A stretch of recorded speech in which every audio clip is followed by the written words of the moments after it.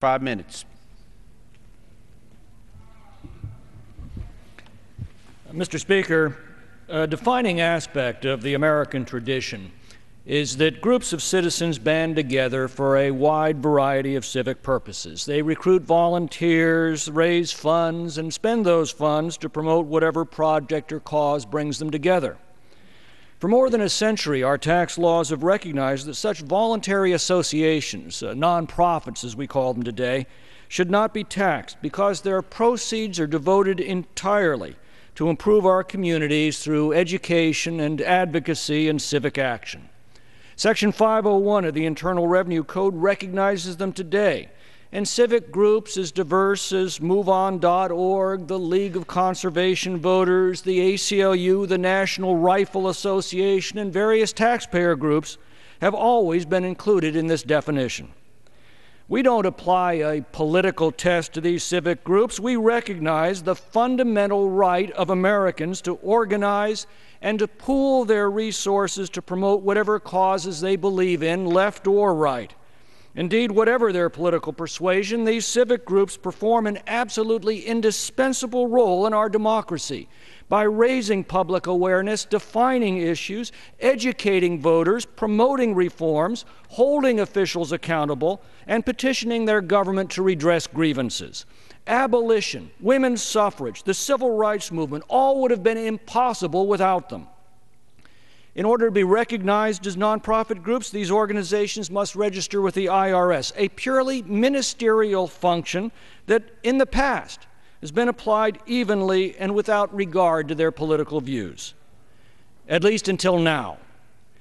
It seems that Tea Party groups are today being treated very differently than their counterparts on the political left.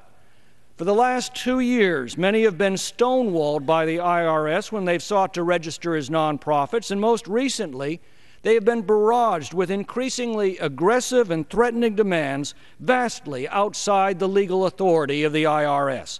Indeed, the only conceivable purpose of some of these demands is to intimidate and harass.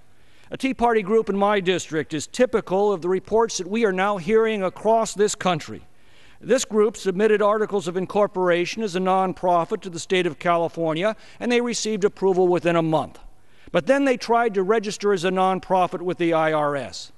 Despite repeated and numerous inquiries, the IRS stonewalled this group for a year and a half, at which time it demanded thousands of pages of documentation and gave the group less than 3 weeks to produce it. The IRS demanded the names of every participant at every meeting held over the last 2 years, transcripts of every speech given at those meetings, what positions they had taken on issues, the names of their volunteers and donors, and copies of communications they'd had with elected officials, and on and on. Perhaps most chilling of all, the organizer of this particular group soon found herself the object of a personal income tax audit by the IRS. Mr. Speaker, these are groups of volunteers who pass the hat at meetings to pay for renting the hall. They give of their own time to research issues and pay out of their own pockets for printing flyers.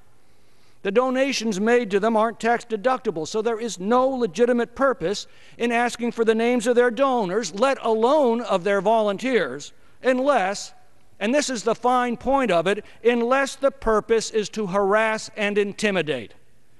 Ironically, the same tactics we now see used by the IRS against Tea Parties were once used by the most abusive of the southern states in the 1950s to intimidate civil rights groups like the NAACP.